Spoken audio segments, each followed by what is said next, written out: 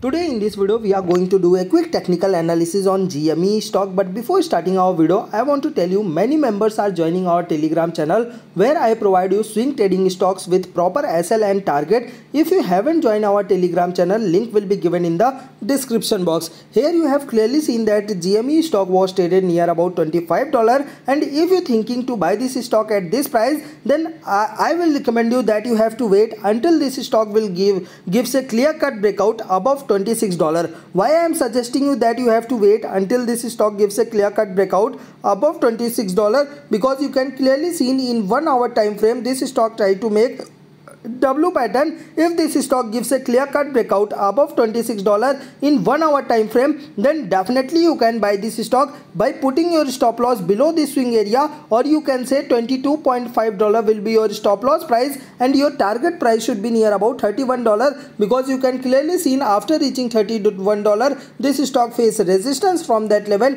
and after facing the resistance this stock came down, as you clearly seen in a 1 hour time frame chart. So this was a very short period of trade. So if you're thinking to buy, then definitely you can buy, but you have to wait until this stock goes above $26. So I hope you really liked our video, and if you haven't joined our Telegram channel, link will be given in the description box. I will meet you in next video. Till then, bye bye, take care.